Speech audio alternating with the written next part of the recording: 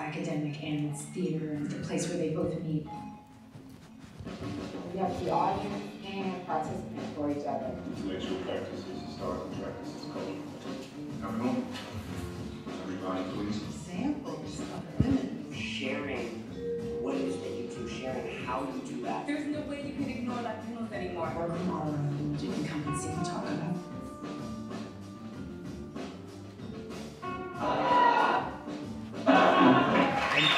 We showed the video 2 times before, right? 2 times?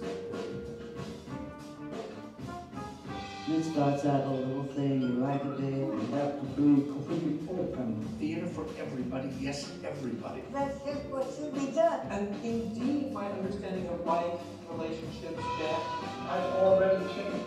Survival of theater as an art form depends on that.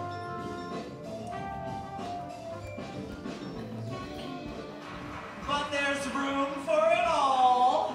There's room for it all. Welcome everybody to the Martin E. Segal Theatre Center here at the Graduate Center CUNY, and it's our great pleasure and honor to welcome you to our first day of the Penn World Voices Festival. It's the significant festival for the Americas, maybe the largest ones. I think about 60 or 70 writers from all around the world are being hosted by Penn. It's a great organization. If there's any organization to support next to Greenpeace and others, really Penn. They support Freedom for Right to write programs, got a lot of people out of prison, and also really champion writers' translations and give out one of the most significant awards for novelists and poets and other writers. So it's a great privilege for us to be part of it.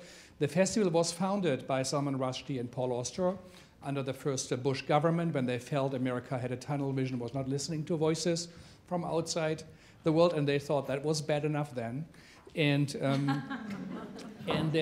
statistics says that 95% of all books published in America are American or British books. The remaining 5%, half of it is French or German because the government supported. So you have about 2 books out of 100 from around the world. It would be unthinkable for musicians who believe in world music. They listen to music from everywhere, still practice locally, but they know how significant it is to be open to voices and sounds from around the planet to understand better who we are, where we come from, and where we are going to. I am Frank Henschker, and I'm the director of the Segal Center. We bridge academia and professional theater, international and American theater. We publish here, we have international visiting scholars, and do many other things, and hopefully you'll join us for our other programs. But this is right at the heart of what we do, so it's a very, very big moment for us in this season, and thank you for taking time out. As I said earlier, we need really good theater, but we also need a good audience, an interested audience, informed audience, so this is fantastic for you taking time on a most probably sunny day now finally outside, which is very, very, very rare. The play reading we're going to hear now, the performance will be about 60 minutes, and it is our great pleasure to have Mihaela Drăgan with us. She actually will perform herself. She's a Romanian Roma actress who lives in Berlin, works at the Great Gorky Theater. She wrote monologues about women from her family or from her friends, of what she observes, and it's the first time she does it in English. She also learned it to do it here. We have a great musician, a great director who put it together, a film director.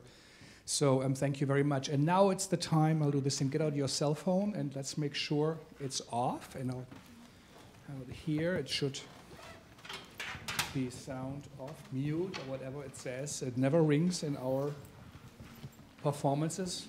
Only one time when I showed it, I accidentally switched it on, and then of course it rang in my discussion. So thank you very, very much for coming, and here we go. Thank you.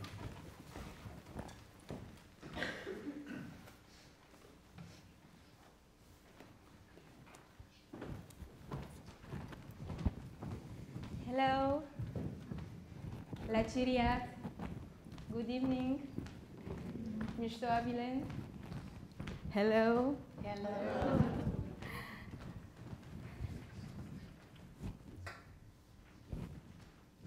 Mese Mihaela Drăgan, Mesem Romni, which translates to I'm Mihaela Drăgan and I'm Roma, Gypsy, that is. Well, actually half. I'm half Gypsy, the good half. Yeah, that's what I say to annoy the alt-right supporters. That maybe they are in the audience tonight. Oh my God, I hope not. Anyway, the other half, nothing special. Do you want to hear it? Yeah. I'm Romanian, and no, Roma and Romanians are not the same things. It's just a coincidence of names. Or actually, could be God's way to piss off the Romanians? Yeah. Anyway, I'm not here to upset you with any political crap or talking about taking away your guns. No. I think we will simply get along better if I share with you a personal love story. And trust me, you want to hear this. Ready? So, last year, I was at this Romani music festival near my village, and there were all of these musicians from all over Europe who played all sorts of gypsy music, like gypsy electro, gypsy punk, gypsy ska, gypsy hip hop. And when they heard that I'm a gypsy, oh boy, the look in their eyes, they were fascinated. Are you a real gypsy? Wow, so cool. A real one? Yeah. They were all, how do you Americans say it? Freak out? Yes, this is the word. Yeah, so I'm sure you can guess what happened. At least 3 of those musicians fell in love with me. I'm serious, don't be so surprised. One of them even asked me to marry him. Really? He said, all my life I've been waiting for a woman like you, Mihaela. He couldn't pronounce my name right.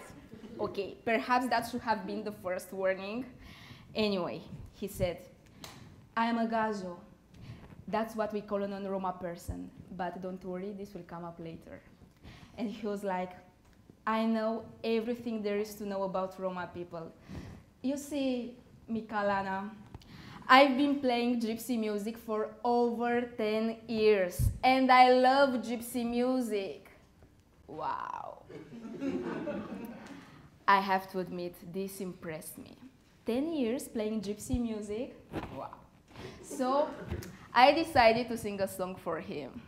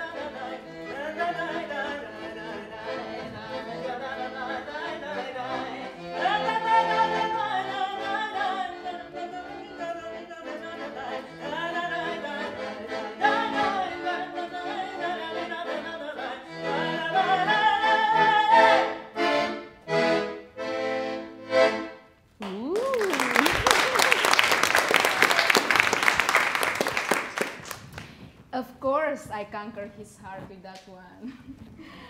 Before he left the country, he left me his CD signed. The best 2 days of my life, big kiss for my future wife. The romantic in me gave him a hair strand, along with my grandpa's gypsy song notebooks. He's a musician after all. And I also gave him one of the earrings I was wearing, and I said, I will keep one earring and you keep one till we see each other again. I'll only feel whole again when both pieces are reunited. It took 3.5 months of talking on Facebook for him to finally ask me, wouldn't you like to come to Netherlands to stay here a few days with me? Well, that's all I needed to hear. So I borrowed some money and I got a plane ticket right away. I kept thinking, I have at last found my prince who will marry me and finally take me away from this country. I was so excited that 1 week before I left, I couldn't sleep or eat because he was all I could think about. And then, the day of my departure, I came down with major stomach cramps. Could you believe? I guess because of all the excitement. So, here I am, the princess who was waiting for the moment we would finally make love. And it was finally going to happen, and I won't be able to get off the freaking toilet. Oh my God, why is so karma so bad? But I was not going to lose this opportunity. So I desperately popped some pills just so I could feel a little better. Because, you know, I really had to be the woman he'd been waiting for all of his life, not some dirty gypsy. Lucky for me, or should I say for him, the pills held back the, you know what. Thankfully, the pills worked so well that I decided to wear a sexy garter belt and a mini skirt. But I was so wrapped up in the excitement and I was so happy that the cramps went away that I forgot it was the middle of January in the Netherlands. So I arrived. Oh my God, the wind was blowing up my little dress. And here I am, with my tiny stockings, trying my best to be sexy. So what? I thought, I am on a mission. I have to conquer him as soon as he sees me. You know what they say, first impression matters, right? And then I see him.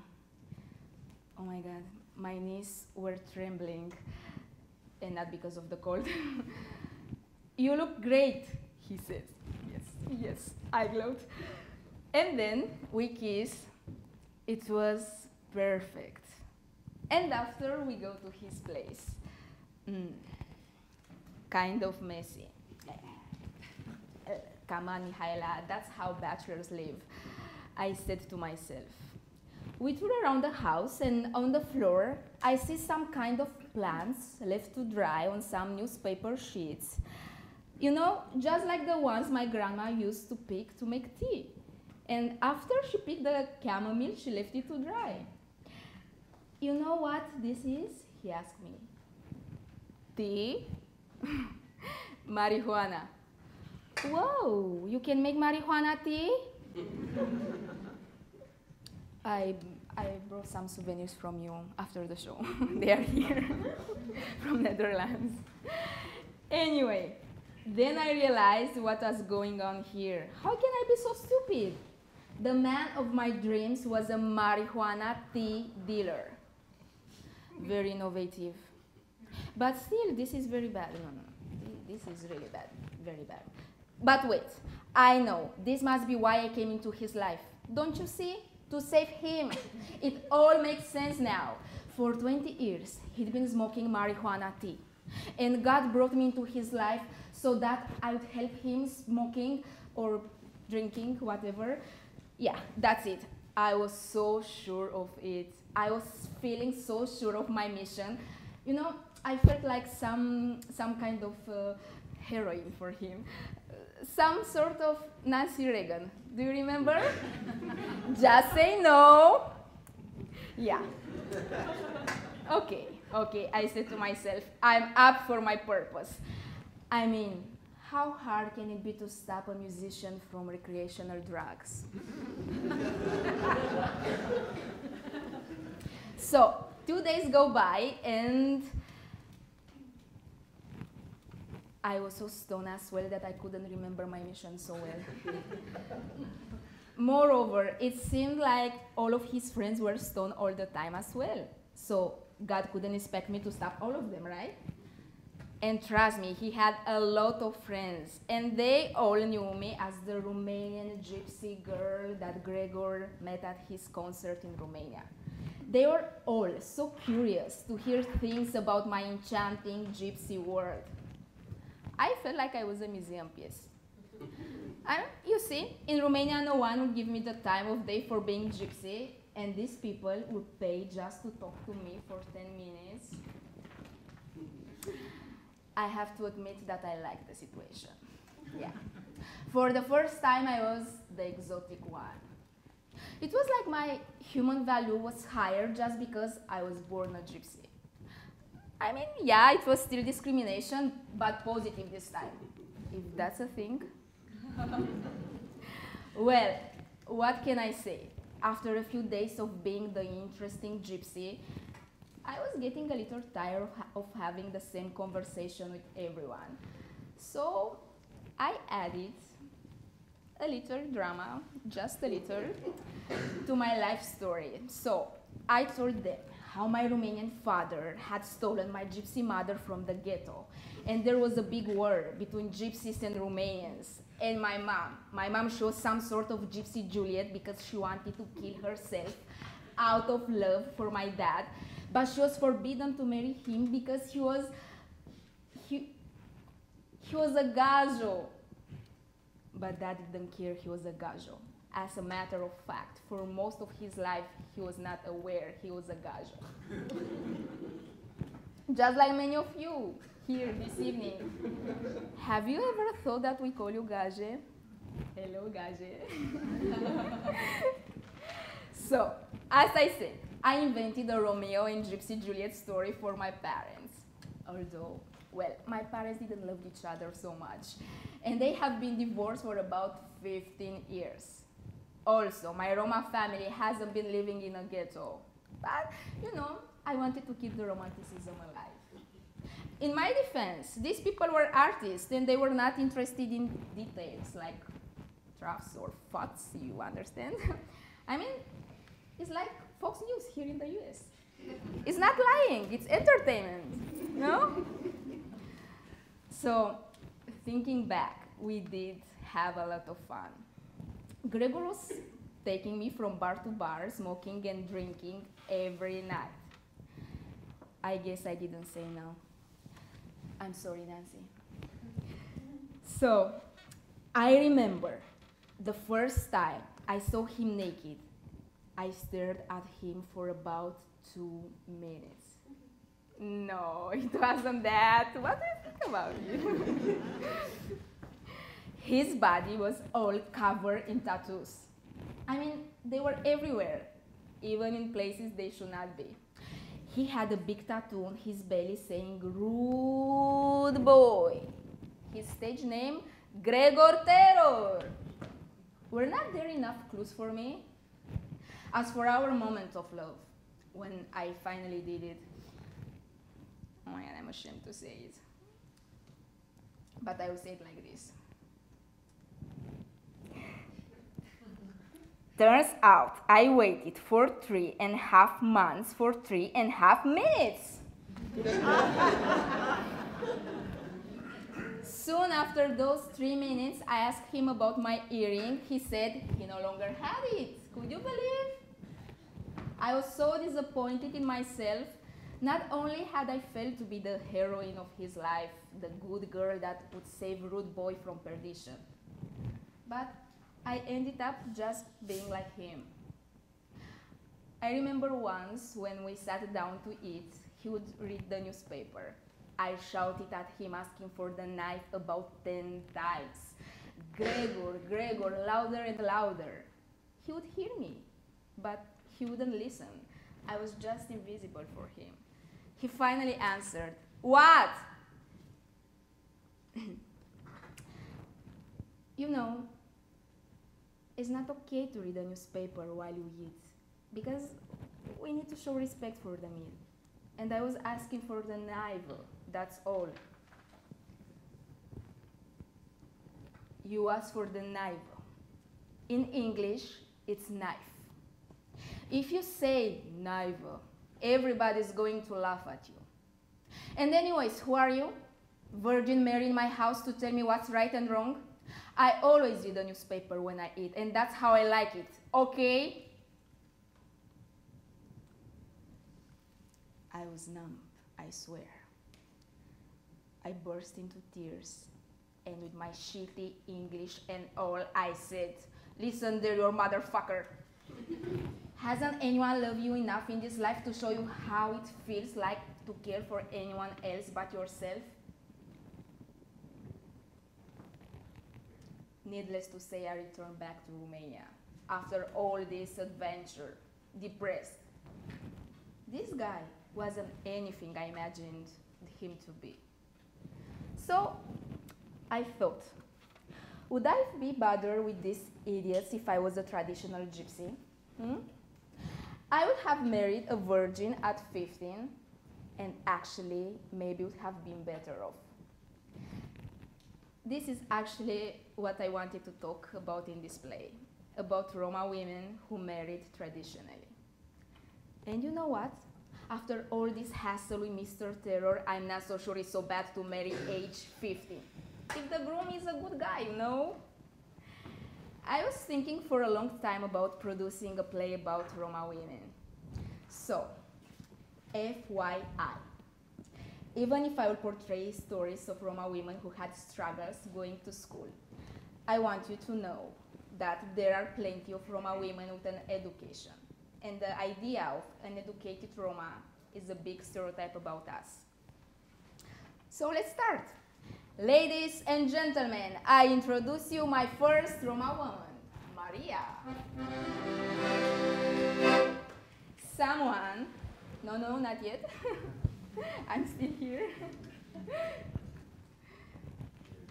Someone told me about a gypsy Maria who married virgin. And I called her one day and I told her what it was about, and she agreed meeting me in the park. Hello, Maria. Wait a second. How do I recognize you? Oh, don't worry. You will have no problem recognizing me. I'm black and fat. Fat but beautiful, said her husband's voice in the background. All right. And me, you know, I'm black and short. So see you at the entrance. I waited for her in the park with my ex-boyfriend Răzvan, who was helping me film her story. Out of habit, we were holding hands. When he left for a moment, she said, why are you involved with a Romanian? You couldn't find a Roma like you? At least he wouldn't call you gypsy when you fight. Yeah, well, yeah, Maria, I mean, how could he call me a gypsy if he was a gypsy too, right? I laughed. But actually, Răzvan used to call me gypsy. How is my gypsy? Come over, gypsy. When we returned from the park after meeting Maria, I told him, dude, I don't want to encourage the use of the word gypsy. You know well it's used pejoratively and shows lack of respect. In our Romani language, the word doesn't even exist. So, since now, please use Roma instead of gypsy. Okay, gypsy, he laughed. And how would you like me to call you? My Roma, the capital of Italy? No, just my Roma. Finally, about Maria. She laughed all the time while telling the story of her life. Her marriage with Sergio, a Roma like her, Maria.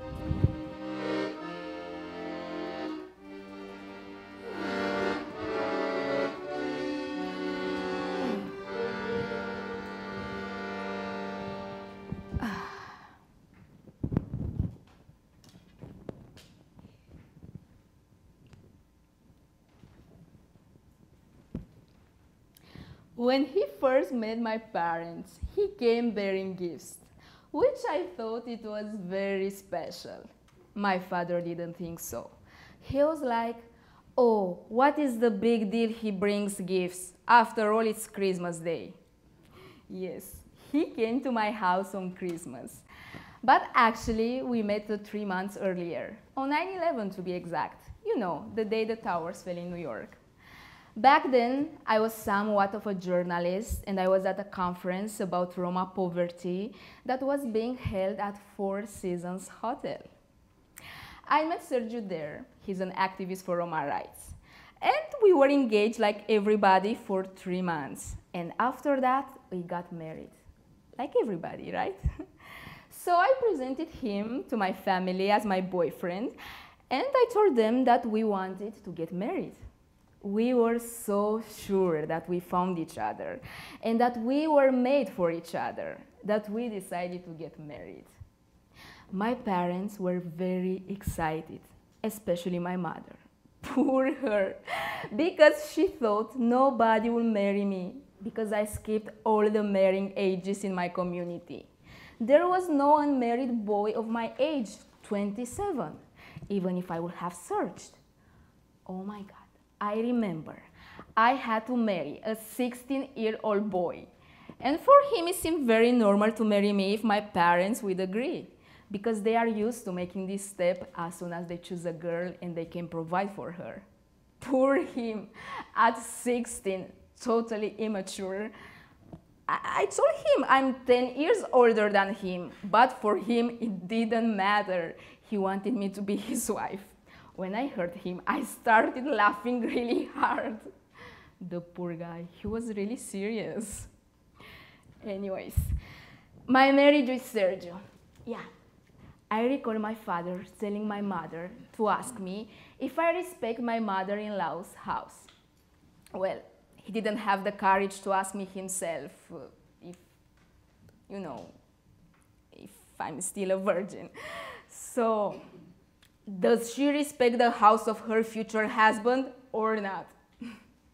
So my mother came and asked me half-mouthed. I said, yes, I'm a virgin. She was relieved, my poor mother. So that's it. We got married the next month. All of my folks came and his folks came, and it was a very simple wedding, nothing traditional, except for the fact that everybody was a Roma. We had a really great time. But as I said, there was nothing traditional, excepting my virginity at 27 years old. Actually, no, this wasn't so common. So, as I said, I was also a history teacher for Roma classes. And my students from 7th grade, I had 30 of them in my class. I remember that I tried to tell and to convince them that it's important to continue going to school. And I thought I could be an example.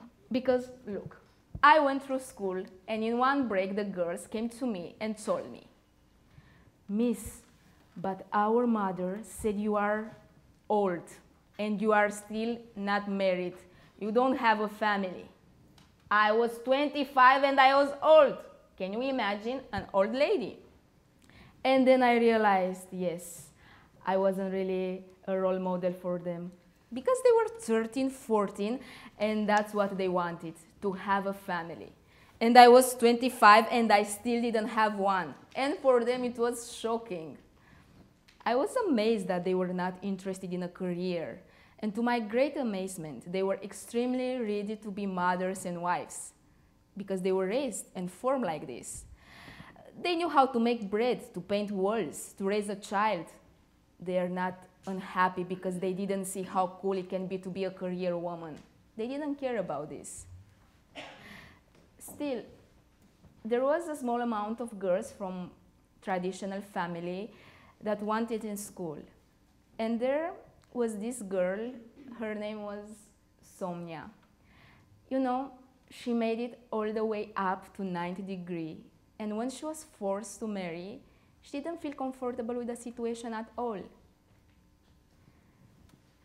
I am the school, she wrote on the wall before she hanged herself. Yeah, because she started to have other options than the ones that were available in her community. Because in a community, when everybody lives the same and you copy their lifestyle, you don't have any reasons to be unhappy. You live the way you see.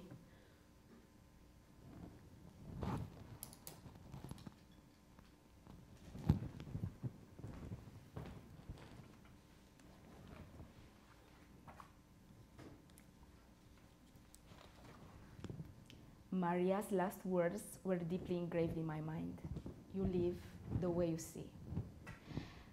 I also learned a lot from Maria about the many marriage rituals of traditional Roma people, especially the virginity ceremony. They say this is the most important of them all. But I find it frightful that on your wedding night, at midnight, you have to go with your husband to bed while everybody knows where you are going and what's about to happen. And there, in no less than 10 old ladies at the window of the bedroom watching over, you know what. The point is that these old women will give their word that it happened with honor. But I ask myself, how can you make love with 10 old ladies at the window watching? I imagine them. Come on, do it already, you can. Come on, I've been sitting here for an hour. Yeah, I think this is the direction, good. Bravo. And after it's done, they go out to the party, dancing with the girl's blood-stained nightgown on a plate, on which they also throw money. Their word that everything happened with honor. After I found this out from Maria, I asked myself, is early marriage a Roma tradition that defines us, or just a practice from the times of Roma slavery, when the owners had sexual privileges on their virgin slaves? The parents wanted at the beginning to protect the girls and marry them as soon as possible before the owners could rape them, even at the age of 12 or 13. Still, I wonder, why nowadays some stubborn traditional Roma want to maintain this practice?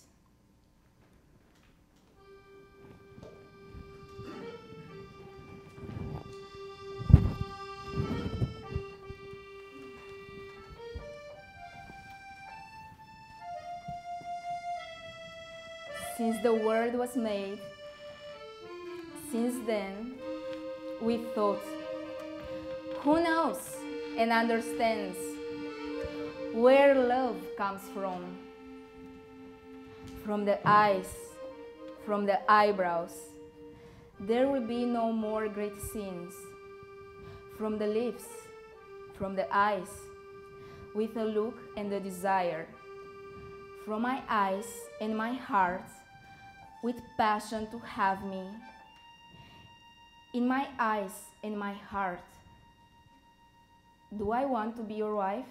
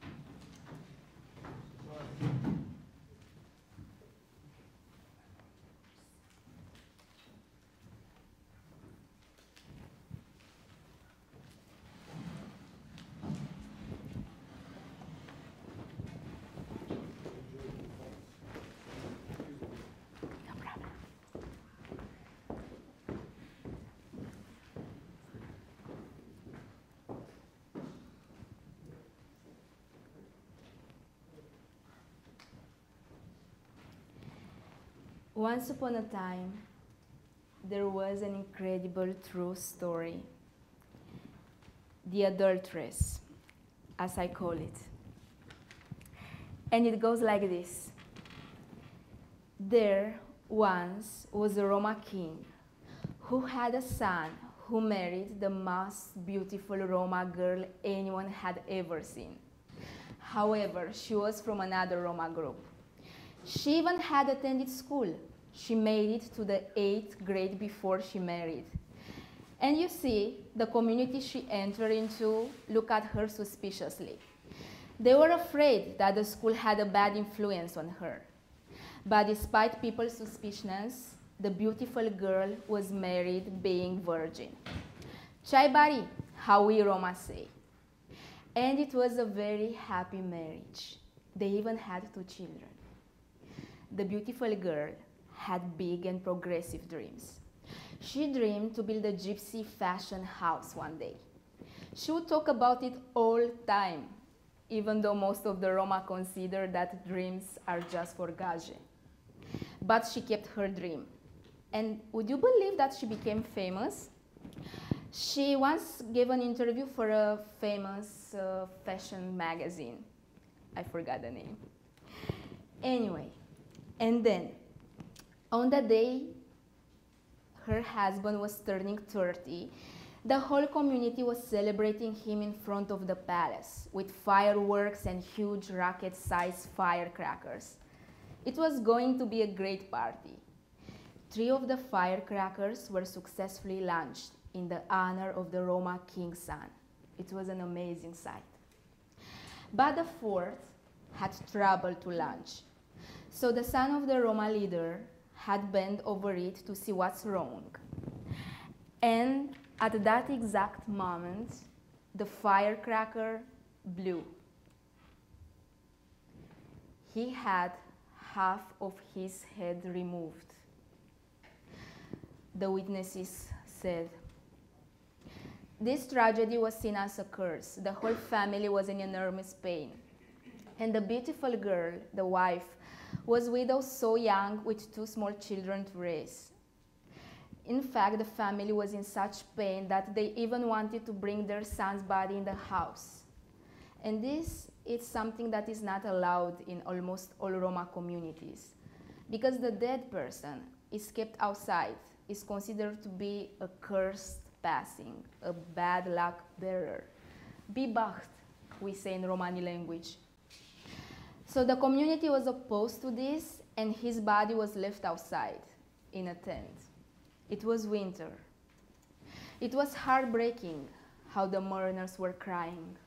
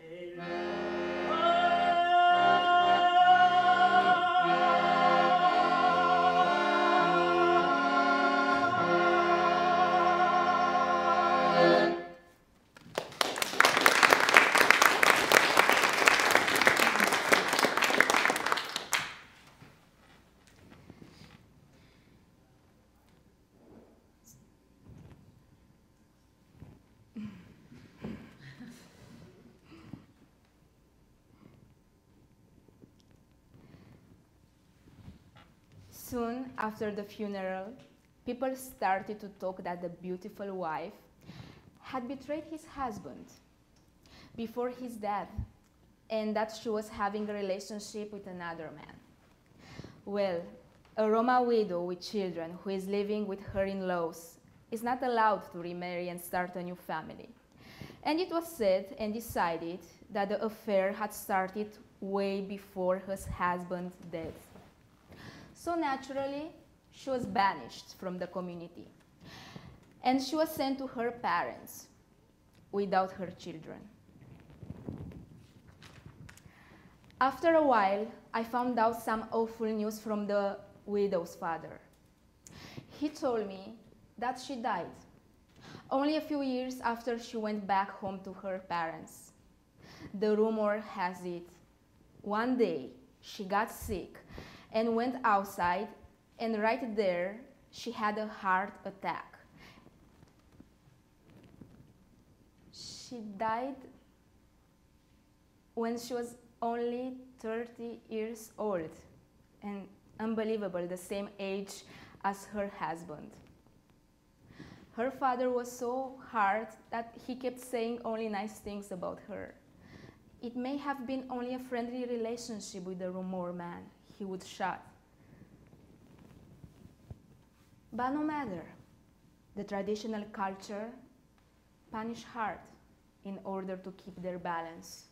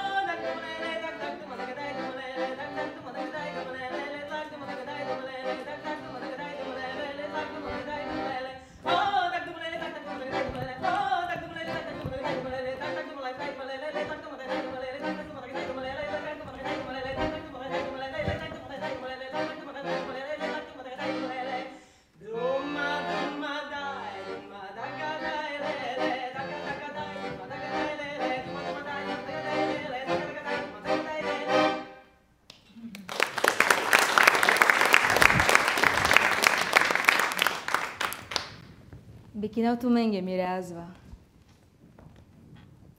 Kudalenge kai chijanen teroven. I sell you my tears to those who don't know how to cry. Numa sode te mangaulen dar, te navela olovola milako. But I don't know how much to ask, because I don't want any pity. Da te si vare con, so semleske drago.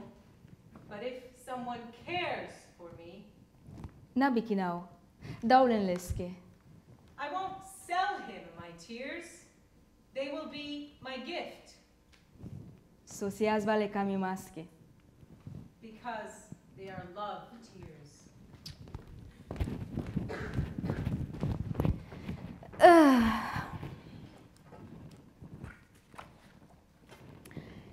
Tell me what you want me to start. I can start by showing you things from my closet. But drink your coffee first. Drink it. Very good. It has been made from a secret recipe from my mother, Bobo Chica. Don't worry, it will not affect your heart. And anyways, I have to throw away the cups you have been drinking from. That's the tradition. Please understand, you are not our people, so you have a different ethnicity. You are tainted, I'm sorry to tell you, because you don't live by our purity rules. Yeah. Yes, sure, I'm ready. Sorry, but in what magazine will be this published? How? Vogue? I've never heard about it. But doesn't matter. I will tell to my husband to buy it for me. Yeah, I'm ready. Yeah, ask me. Of course there is a gypsy fashion, but it's not the one you hear about on TV. People are not interested to find our ways and traditions, to find out the truth. Where have you seen oversized crinoline skirts? No way! If you see gypsy fashion. Where is our braided hair? Where are the scarves? Or our underskirts? Of course you don't dress without your underskirt, lady. I also like to wear Spanish-like skirts, but after 30, 32, it doesn't work anymore. I'm forced to wear an apron and usual skirts, without layers upon layers. After the age of 30, the colors have to be more faded, but still beautiful. The darkest color you can choose is dark blue. Black, no, not black. Not black because it's for mourning the dead. No. Of course there are young girls who choose simpler and shorter skirts, but we don't mix our fashion with their or with those flower-selling gypsies. We also don't have things in common with women from other Roma communities. The fashion is different. Each one with her people, with her traditions. But after a certain age, everybody has to wear an apron. And you know what? When you wash the skirts, you place them in a different pot. The things we wear below the waist, like the skirts, men's trousers, and the underwear, are not mixed with the shirts or towels. Otherwise, it's a disaster. Listen to me, they become cursed. Men's fashion. Men's fashion is passing faster without much fuss. But when it comes to women, not everybody can start the process of change. But we can't adopt any fashion we want, even if we like it. For example, I can't wear a dress because people will say that is cursed, and they will ask me, where do you wash it? Do you pull it over your head? You never pull the skirt over your head. It's a shame to pull over a piece of cloth which you wear below your waist. Big shame. We never use dresses, just skirts and tops, in order to separate the top that is pure from the bottom that is impure. Men are allowed to wear anything, the same as Romanians. But we women, we are forced to follow the traditions, even when they are outside the community. If that's the tradition, that's it, we have to keep it. For example, one evening, about 3 years ago, my husband and his cousin got this idea to go to seaside.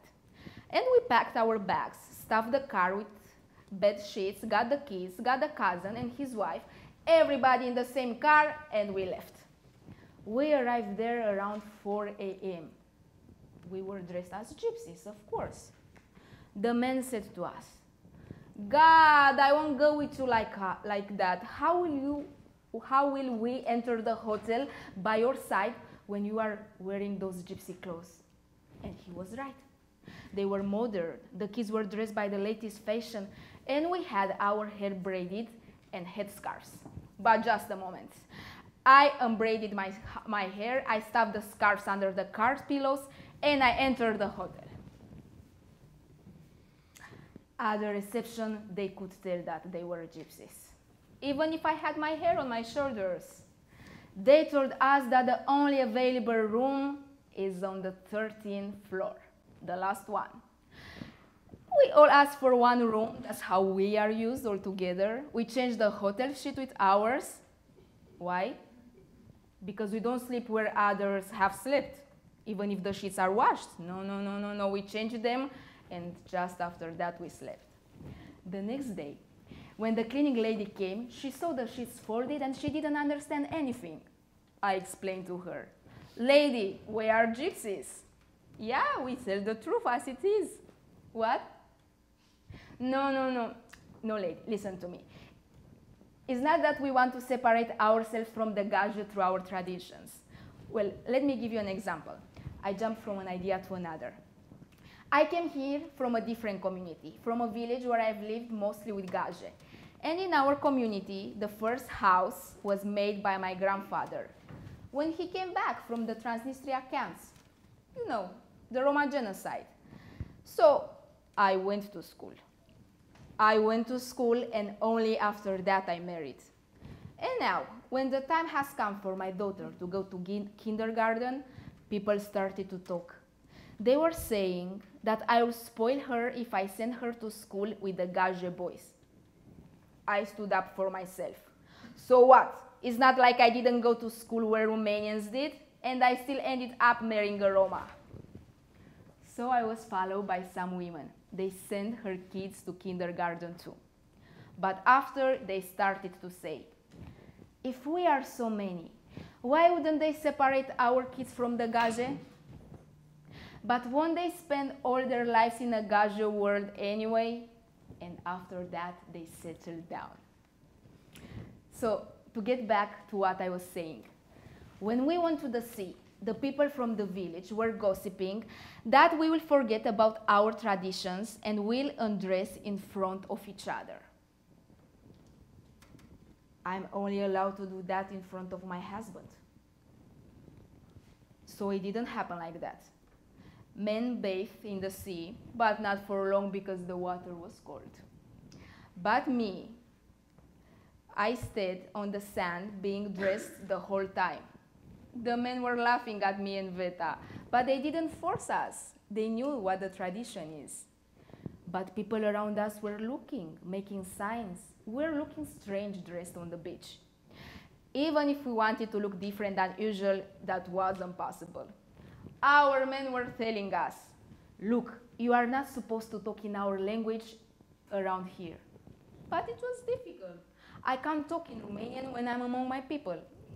Just doesn't come natural, you know? Yeah, well, even if we had money, we were hiding that we are Roma because we were humiliated and it was hard to find a way out. But the most problems we have is with the police. But I'm not afraid. If a policeman comes into my father-in-law's courtyard to ask questions, I understand his intentions. And I ask him, do you have a warrant? If not, I'm going to call all the media on your head. He asks for my ID card, and then I say, I'm Calofira Pita, the daughter-in-law of the gypsy leader. And I'm his right hand, and when he is not here, I'm in charge of all the responsibilities. Do you have any study? He asks. And I say yes. I might have studied more than other people around here. And if he sees that I'm standing my ground, he simply goes away, knowing that there is nothing that he can do to me. He knows that, and he knows that I know that.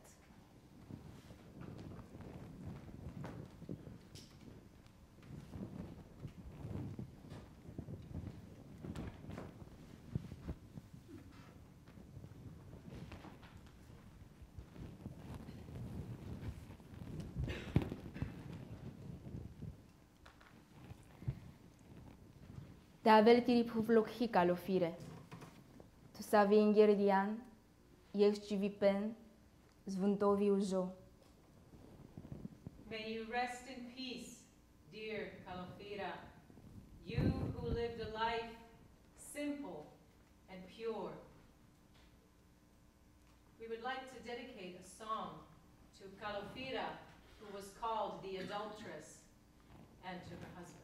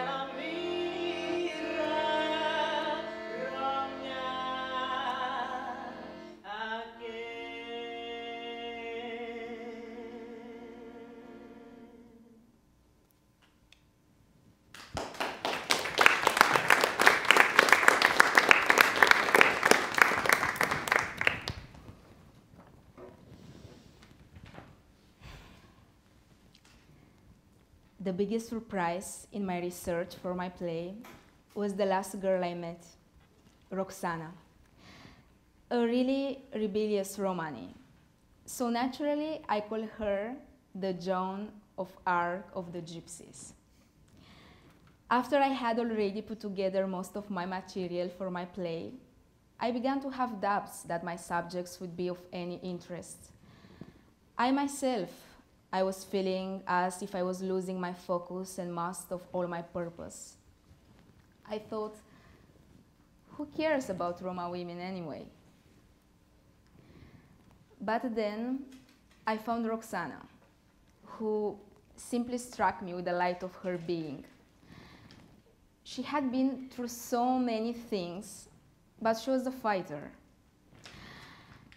So much so she made me feel ashamed of every moment of my life when I lacked courage. So, ladies and gentlemen, the last story, Roxana.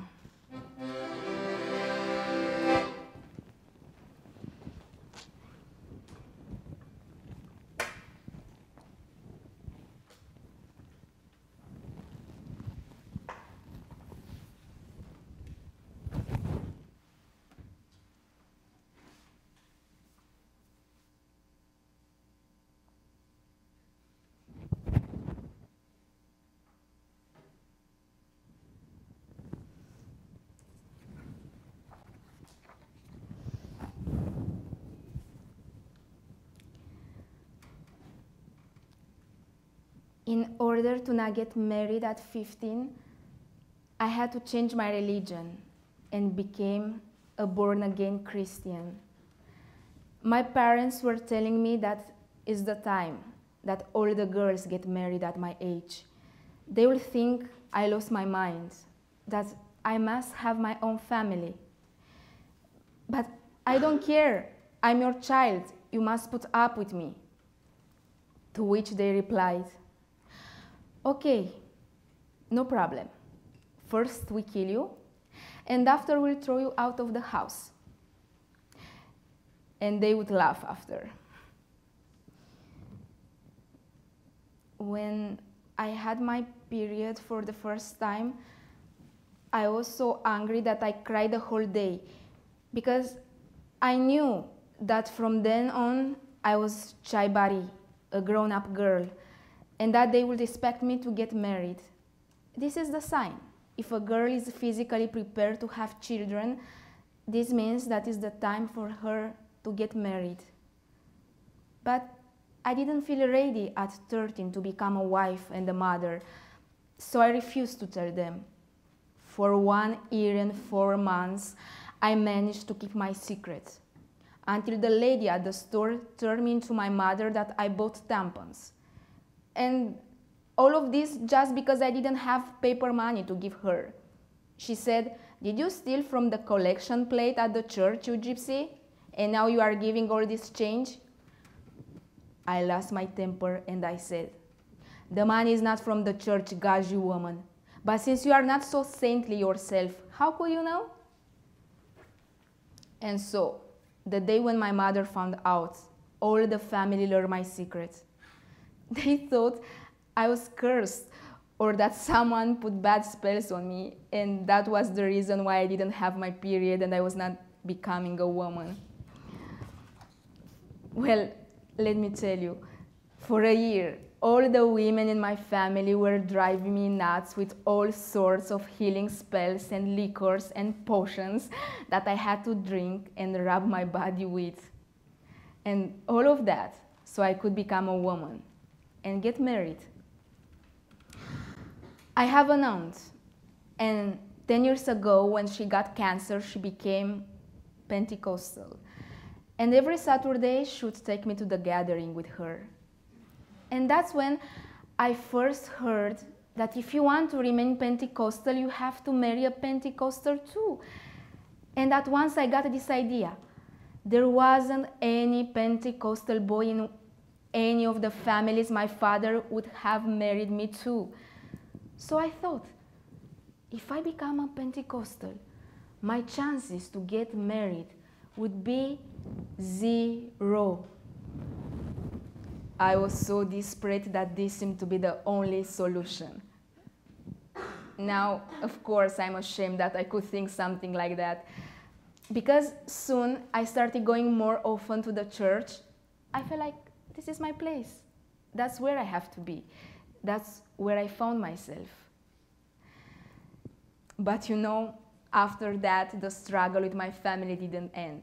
It became even harder. It was a shock for them.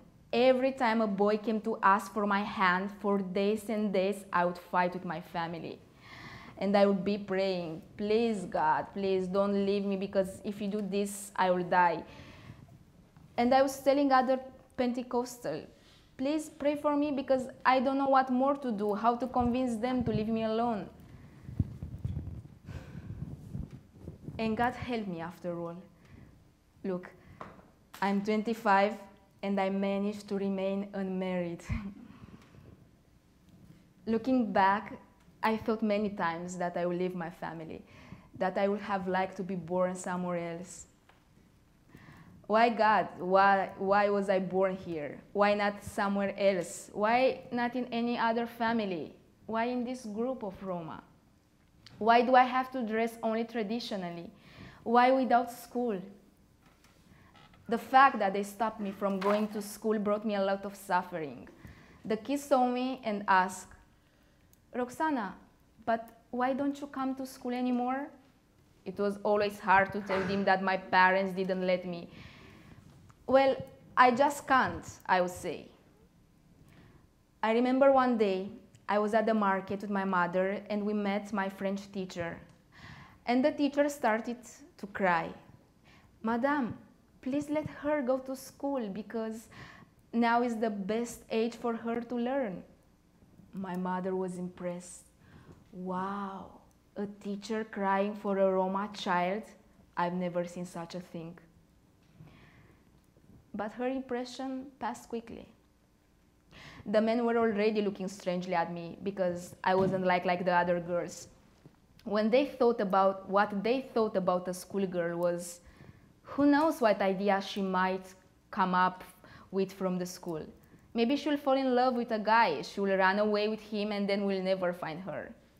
My dad used to tell me, look what people say, they are spreading rumors about you.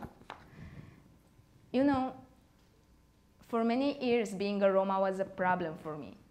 It seemed to me that I was thinking like a Gaji girl, and I didn't know what was happening to me. But since I've been working in a project as an educational assistant for Roma children, I've started to see things differently. I help the kids with their homework. We went to museum, we watch movies, we analyze them, and yeah, I realized that not everyone affords education, that they are segregated in the school. There was a case that struck me so deeply.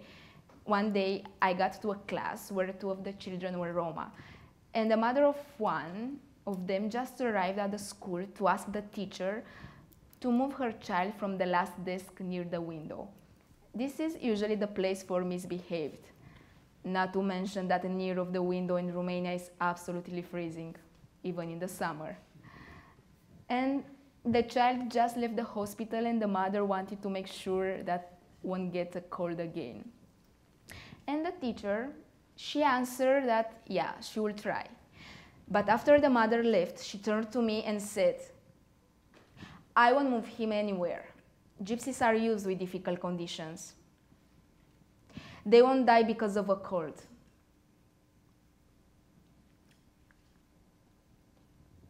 I don't know why, but I wasn't able to tell that I'm also Roma.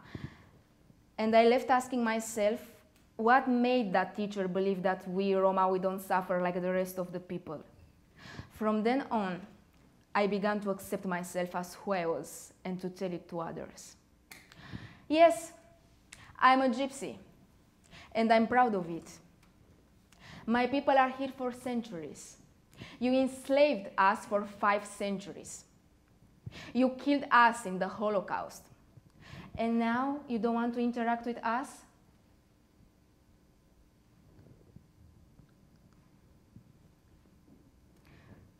Sorry, what time is, Mihaela? The thing is that it's getting late and I have to go back to the church.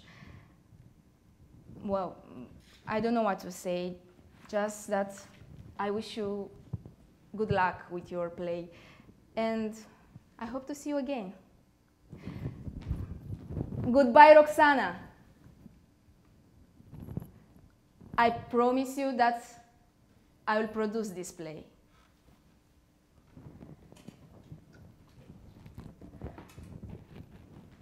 Because Roxana's message has to get across. Because she had the courage to resist tradition, to revolt against the whole system. Because she has to hide that she's going to school. And because another Roma girl hanged herself in order to not get married, and before she wrote on the wall, I am the school. Because perhaps the Roma kid near of the window is still there. And because there is still a lot of hate against my own people in the world. And because I, half Romanian, half Roma, the good half, I try to make peace inside of me and outside of me.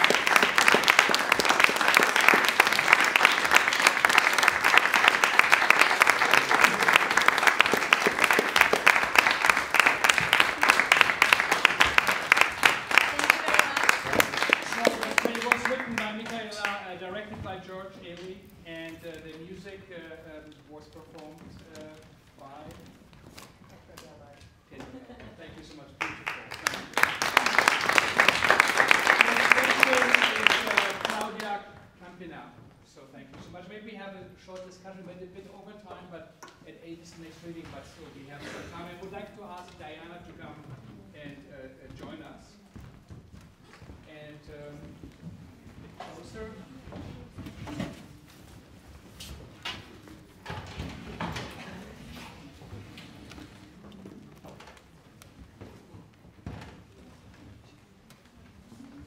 And I think another applause for that, great play.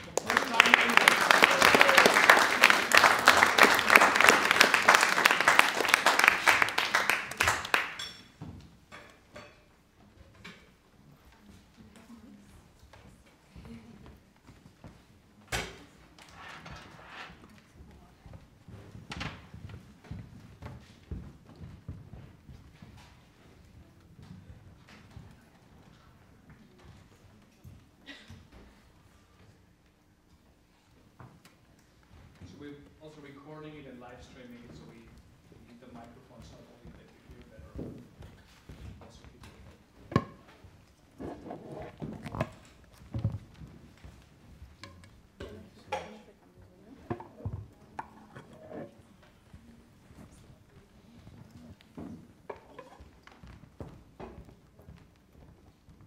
All right, so thank you all for joining us tonight for this beautiful performance of Mihaela Drăgan's Del Duma, a very timely play, I would say, which speaks in many interesting ways to the theme, the general theme of this year's Pen Festival, which is Reimagine and Resist.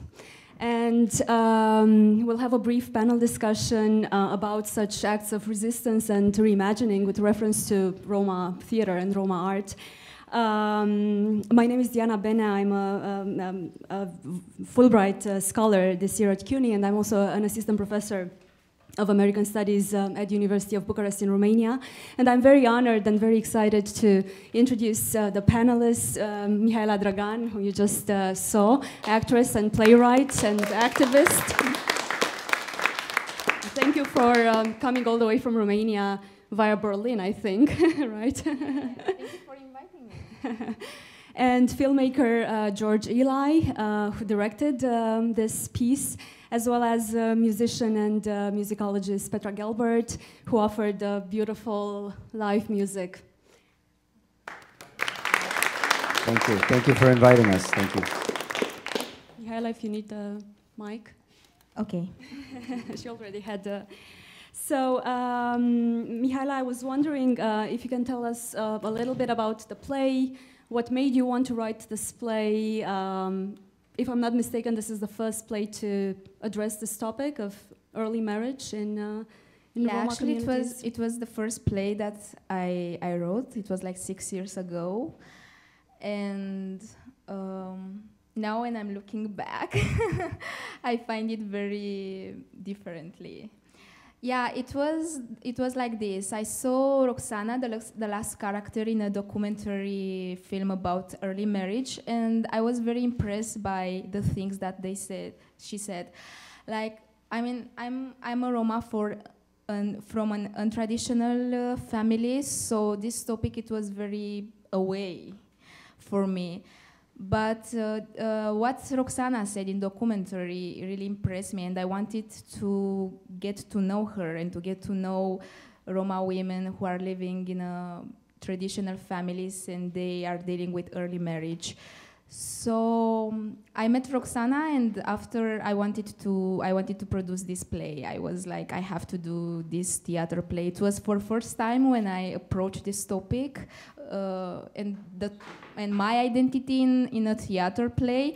So for me, it was like it was very important for me because it was like for the first time speaking about my identity in a theater play on the stage. And I felt that it was also like a coming out. And but in the end, after I met all the girls and all the women that I spoke with them, it was like, it was not anymore about me or about my life or my career or my, it was just that I felt that these women voices have to be heard. So it wasn't anymore you know, my thing like an actress. So yeah, it was a documentary theater play. So I just wanted to have the voice of the women in this theater play. And now I'm doing, I mean, this is, I mean, when I'm looking back, I mean, it's very funny for me because I will not do, I mean, documentary theater is the only documentary theater that I did, and I'm not anymore into this. But because I came here in the US, where Roma community is almost invisible, I said, okay, I have to show Del Duma because it really gives you an introduction into who are Roma people. And yeah, maybe if I will show something more complicated like Gajo Dildo, another theater play that I did after, maybe it will be difficult for the audience to get it. And because also it was very important for me, this theater play. As I said, it was like a coming out for me, and I say, okay, I have to say goodbye to Del Duma in this way, going to a festival in New York. Because I don't think I will perform it anymore. I was performing so many times during these years, and in many festivals and abroad, and I decided like, okay, I'm going to New York and I will say goodbye to Del Duma. All right, since you mentioned the many places where you performed this play for the past 5 years, I was wondering about the reception of the play in different communities, with different audiences. Yeah, it was, yeah, I played even in the Roma communities, in villages, in courtyards. And I was really afraid about their reactions, because I don't want to go there and to say, okay, I'm from a traditional Roma family. I don't want to come here and to tell you should stop early marriage or giving you lessons. I mean, no, I don't want to do this. I mean, I recognize my privilege, and no, totally. And I mean, actually, this is what I wanted to do, just to raise some questions and not to be in the positions to give lessons. And actually, it was very interesting because many times into the Roma communities, I received such a good reactions, and the people, I used to have a discussion with the people after every show, and they even started to have polemics. It was like between the generation, the young ones started to argue with the old ones to say, okay, we have to stop doing this. I don't want my daughter to be married. I want to go to high school, and yeah. So it was very interesting. different reactions, right?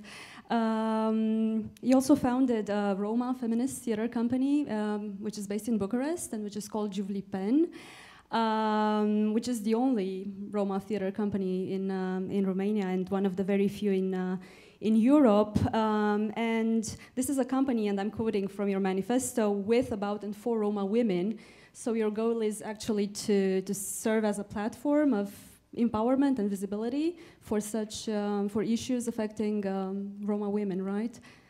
Yeah, it was like this. After Del Duma, I really thought, okay, I mean, this was the only play where I approached this topic of my identity. But after Del Duma, I felt that there is a need for our voices, and I mean, I have to define myself as Roma, and I mean, the fact that we are so few, I mean, the fact that we don't have a theater in Romania or in Europe are so few companies is like, we are marginalized. So there is a need for a Teatro Roma company because there are Roma actors and we need a space to reclaim it with our voices and with our bodies and to tell to people the things that because I don't know, I mean, we are from centuries, for example, in Romania, and yeah, I mean, the people, they don't even know that there was Roma slavery for 5 centuries.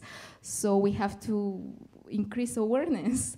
So yeah, I mean, after Del Duma, I just gathered this bench of Roma actresses, and we created Juvli Pen. Juvli Pen, this is translates to in feminism. Feminism, not feminine, is a difference. Actually, we invented the word because before we hadn't in Romani language, so we had it to invent it. So Juvli Pen is feminism. Julie is feminine. Feminine. Woman. Yeah, woman. Well, Roni is woman. Whatever. In our dialect, Julie is woman. It can be both. It's the feminine. Yeah. Yeah, Georgie is a native Romani speaker, so he knows better than me.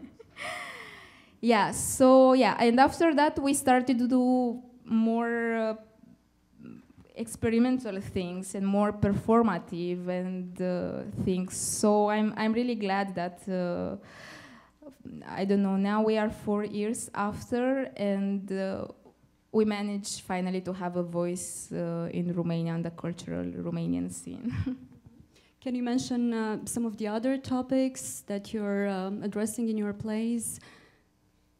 Yeah, they are, I mean, they were considered to be really provocative for also for the Roma community or for the Roma, because we started to approach topics like Roma LGBT or speaking about taboo topics like the sexuality of Roma women or hypersexualization of Roma women, or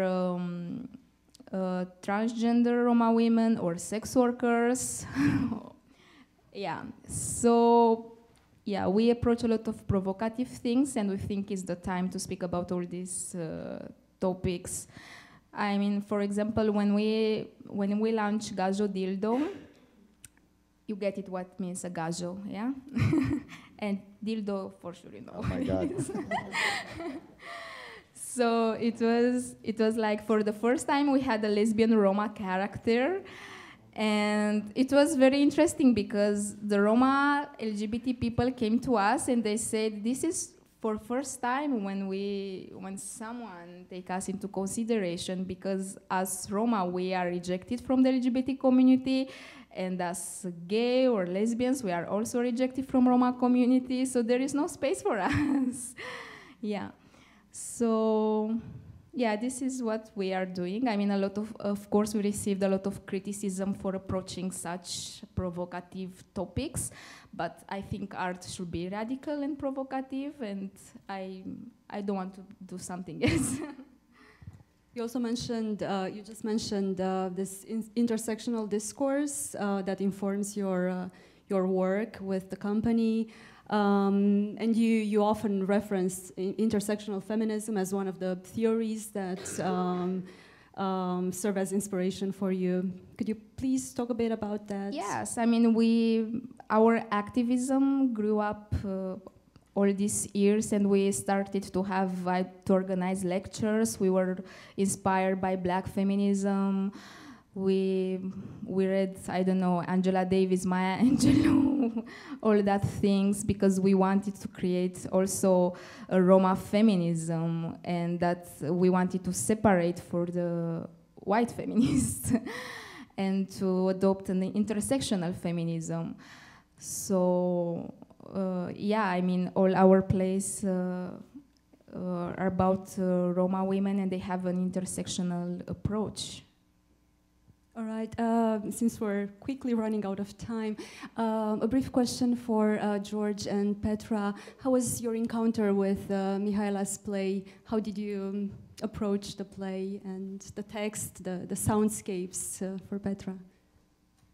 Well, first of all, I want to say it was eye-opening for me. The material was eye-opening because I'm also Romani. I'm from the Czech Republic, and our, tradition is such a funny word. There's such a multitude of Romani traditions, and I think, again, it's hard for people to understand.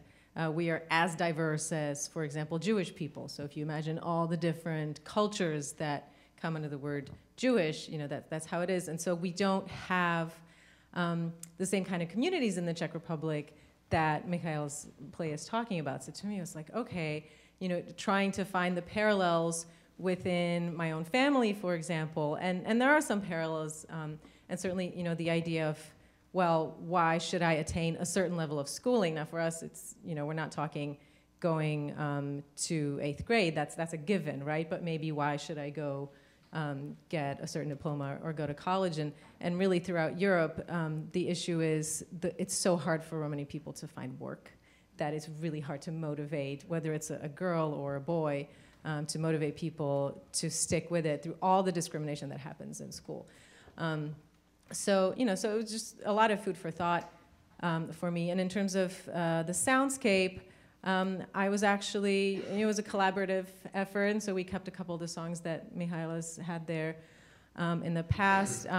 One of the songs, the one that came after, sort of the funeral song after the death of the husband, I actually took a song that that existed, that I had already written lyrics to previously, and I changed them to, I mean, I know none of you understood this, but they were actually very fitting. Tell them the name. Huh? Tell them the name of the song. So Choro Choro is, the poor one, and so it was a war protest song, but now I was talking about, dying and sort of the, he went away from his wife and from his mother by dying. And then the wedding song was an actual wedding song. And again, I thought really what would be fitting, and it's a song that's about a wedding, but it talks about honor, and it talks about sort of this idea of suffocation, and it talks about a girl.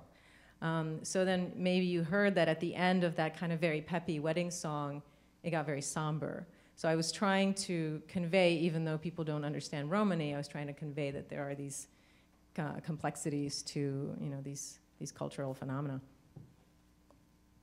What I found, I was worried when she sent me the play because in America, like she was saying, that we're like hidden, like there's not a lot, and an American audience is not ignorant to the Roma situation. They're just unaware. They don't know. They don't know about all these things. And I was reading the play, and I was translating into English, and my big thing was, I would tell her, I would say, you have to pause because they've never heard this for the first time, girls getting married at 13. And to me, it was very normal. I grew up in a Roma family, very traditional in America, third generation American, and we still do all that. I related to every one of her characters. Every one of her characters seemed normal to me. It was like normal growing up, everyone, every single one. Because even in America, that goes on. It's actually very interesting, Diana, because, you know, American laws protected our people because much like the Pennsylvania Deutsch, when we came over, we kept all of the traditions and we were allowed to because of American law. And, you know, America's a melting pot. But as far as the play is going, this was very powerful, and I had to switch things and have her say it differently so you guys can take it in. Because, like I said, they're unaware of such powerful topics. As she did it in Berlin and you know, Budapest and all these places. They know about Roma people, and it's a different delivery because a lot of Europeans, as we know, they're racist towards Roma people, so her delivery is different, you know? So that was challenging for me a bit, but I'm glad you liked it. I was so worried when I was sending it over to her back in Europe. I'm like, all right, here's this piece, and she goes, no, George, continue, I love it, it's fine. Yeah, I really love it because he made it really local, especially at the first story, all these things with Nancy Reagan, I mean. Yeah. I really enjoy it. Well, yeah, I had to fit in. And I wasn't worried because I knew this was a New York audience. So, but it is very challenging. I just want to tell the audience that a lot of my family won't come to see the play because of the topics. And not because, I mean, they'll see her, she's not forbidden from the family or anything like that. It's just, it's not, the provocative topics are not spoke about amongst each other, you know? And it's not a, it is progressing here in America. It's not a feminine thing and it's not a masculine thing or anything like that. It's just an embarrassing thing. That's what it's turned into, like, oh no, that's embarrassing, you can't say it in front. Like when she just said about her second play, I don't know if you noticed, I turned to her, I'm like, oh my God, I'm so glad my daughter-in-laws are not here. But yeah. Well, thank you for this amazing effort of directing and performing, Mihaela, and playing beautiful music. Maybe we can take one question from the audience. The lucky one, yes. Yeah, or comments, thoughts on the play. Yes. Given the stories you were telling, could you just say a little bit about some of the factual matter of background, how frequent or not frequent are Roma and Gaiju marriages, and in general, how do more traditional Roma communities treat Roma who marry someone not Roma? Well, we were just talking about that. Yeah, because she did. Yeah, in America or in Europe? No, in Europe. In Europe, yeah. Stop. I know the answer is going to be different for every group and every country and every collectivity.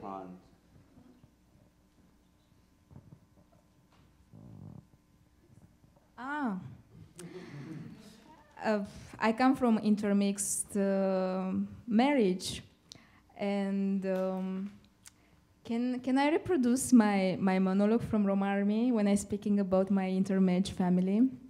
It's like this, but maybe it's an exception.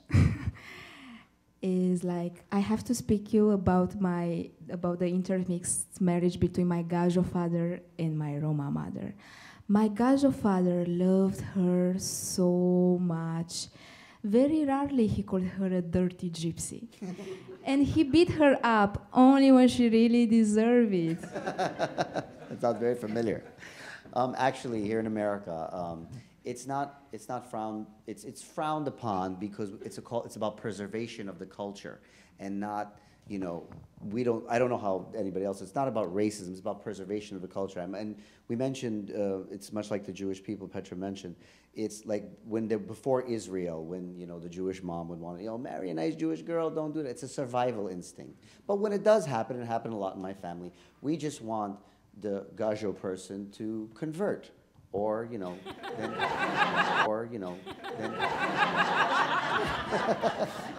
it's true though, it's like, yeah, be convert. And when they don't want to convert, let's say they're Italian, we'll say like, well, why don't you want to convert? Well, you know, I want to preserve. Well, don't worry, you know, the government of Italy is preserving your community. We don't have that. So convert to Romani, that's what we would say. So.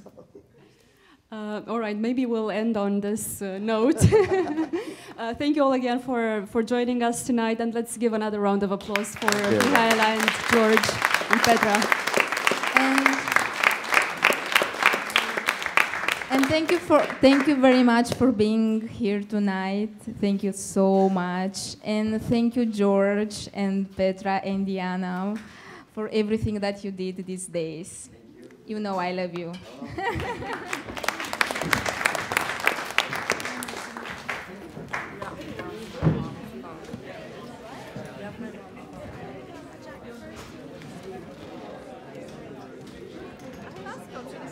He did really well until he started biting his teeth, and then I wanted to make it.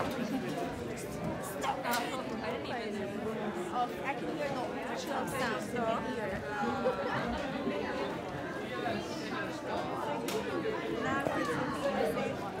Excuse me. Hi, everyone. Can we just clear the space so we can set up for the play that's starting at 8 p.m.?